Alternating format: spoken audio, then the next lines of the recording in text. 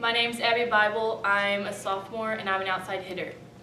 And my best memory at SMU so far is when our assistant coach Bybel was peppering and ripped his pants.